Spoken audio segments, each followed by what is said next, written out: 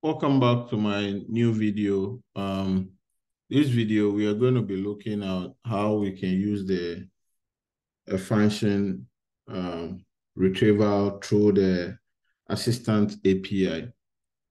Okay, so that is what we are going to look at. So let me open this. So we are going to use the code interpreter in this case. In our previous video, we used the function calling approach. This time we are going to pass in the code interpreter. And I'm sure by now you've seen this function, assistant manager, before. This time around, I decided to put it in a file called utils.py. Okay, so this is already explained. If you don't understand this one, check the last video before this one, and you understand what is going on here. So I'll quickly go and create a new file called GPT assistant code interpreter -yt. So what I'm going to do here is I'm going to call this utils file from utils import assistant manager. Okay, once we import assistant manager, we want to define a function called main. And then our API key, as usual, API key is equal to os.get env, and then we pass in the API key. Okay. And here we are going to call manager and assistant manager, and then pass in the API key. So the next is to create, this is the process one, is to create the assistant, okay? So I'm going to paste that in because it's a long thing to type. So I'm just going to paste it in and explain. Okay. So here we are creating an assistant, and then the name of the assistant is what? Math tutor. The instructions is what? You are a personal math tutor. Write and run code to answer math questions. And then the tool type we are using this time is what? Code interpreter. Okay. So the next process is to create a thread. Okay. So we say manager.create thread. And then the third process 3, is to add a message. Okay. So if the message is also long, so I'm just going to copy it here and then paste and then explain. Okay. So the message we are adding is the role is the user, and then the content is I need to solve the equation 3x squared plus 11x is equal to 14. Can you help me? Okay, so that is what we need. And then the last process, which is 4, is to run the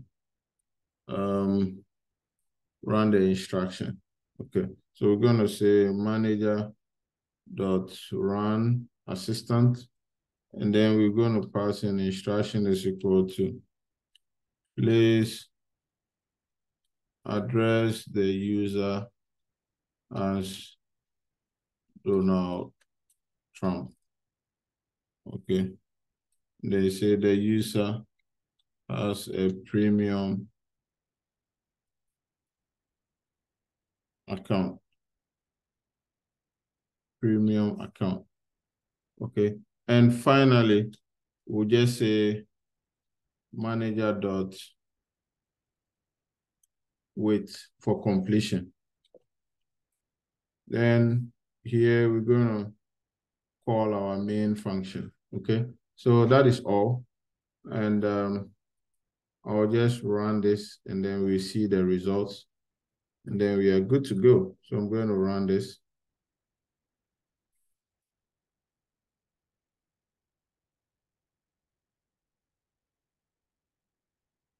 Okay, so I think the open API key.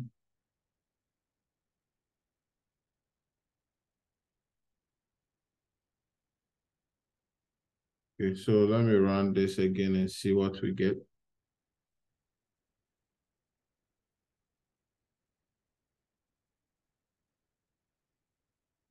It says you need the open API key variable. Not too sure what is going on here.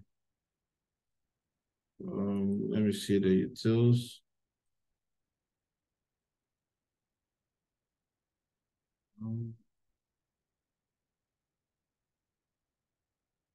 The API key client option must be set either by passing it to the client. Oh, okay. So I see what is going on. So we need to load from .env import load, and then we load.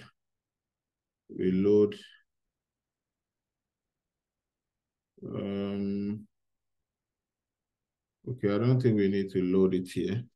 So I'm just going to load it here. Okay, so we need to load it from the environment variables. Okay, we need to load the API key from the environment variable, and the API key is here. So I think we are good. So let me try again.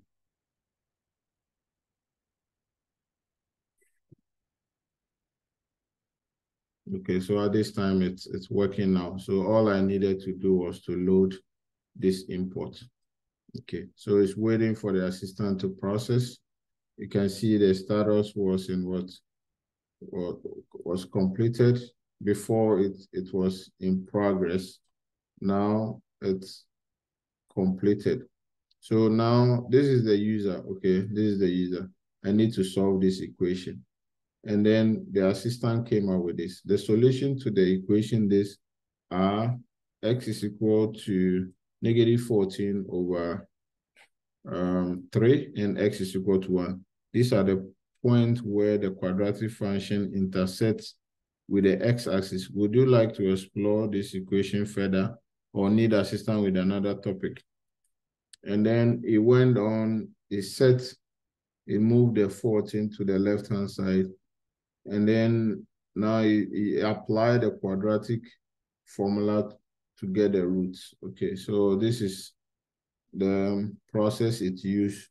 It says, so let me calculate the roots for you. And then it started doing its own thing and came out with the answers or the roots to this quadratic equation. Okay, so this is how you use the tool called code interpreter. Okay, and I think that is all with this code interpreter use. Thanks for watching. I'll see you in the next one.